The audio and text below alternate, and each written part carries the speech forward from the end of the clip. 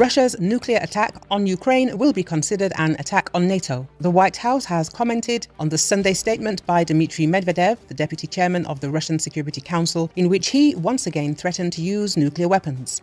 The White House National Security Council spokesman said the US representative called Medvedev's rhetoric reckless and irresponsible, stressing that so far Washington has not seen any signs of Russia preparing a nuclear strike.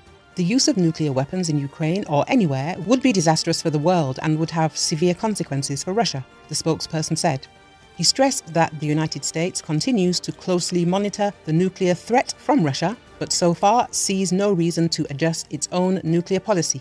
Earlier on his Telegram channel, Medvedev got scared of Ukraine's counter-offensive and wrote, "Just imagine that the offensive, in tandem with NATO, succeeded and ended up with part of our land being taken away. Then we would have to use nuclear weapons by virtue of the stipulations of the Russian presidential decree," Medvedev said in the post.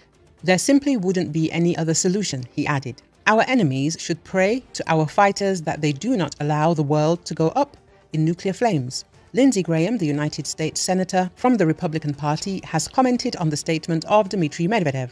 According to Graham, it is time for Russians to sober up, realize that their barbaric invasion of Ukraine is not working, withdraw and save many young Russians from a pointless death. To my Russian friends who talk about using nuclear weapons in Ukraine, you need to understand that would be an attack on NATO itself, given Ukraine's proximity to NATO territory, Graham emphasized.